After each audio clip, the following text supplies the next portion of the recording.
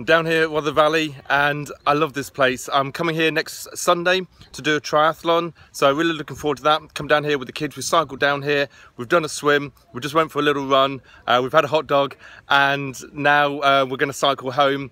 And I love this place. I started coming down here in 2009 doing triathlons, and I keep coming down every Saturday now with the Sheffield Triathlon Club. Brilliant organisation. We've got the safety boats out, it's all set up for the kids, for training and getting into the water. That's what I really love. Swimming in a swimming pool is one thing, but out here where the swans are and the blue sky or the slightly cloudy sky, just amazing. So thing is, in life, you only get one life, live it. I know that's a cliche, but sometimes you just got to do what you really want to do. And I love doing these things on Saturday morning. It's not been easy, but getting all the kids together and coming down here. But the organisation that Sheffield Triathlon Club has set up so that we can do this, do it safely, it's just been great. I'm going to cycle home now, but it's been a really good day. So for you, what do you want to do? What should you do?